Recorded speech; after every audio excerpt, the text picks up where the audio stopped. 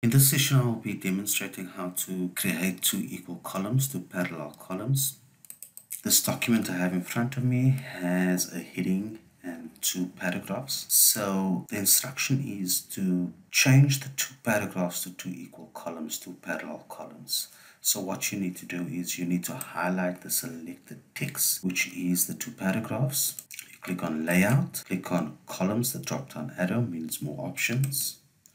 We need two columns, so I'll click on two columns.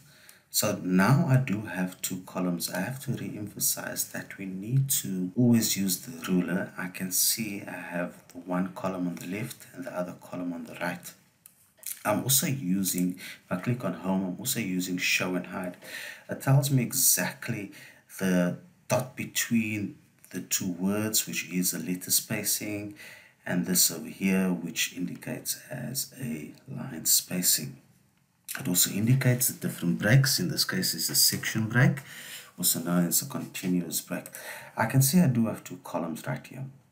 However, this column, although we give some suggestions, this column needs to be in line, equally in line with the first paragraph, the first column, which is many people think that most.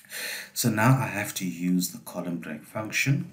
I put my cursor in front of the letter of the first word, although I click on layout, I go to break, and I click on column break.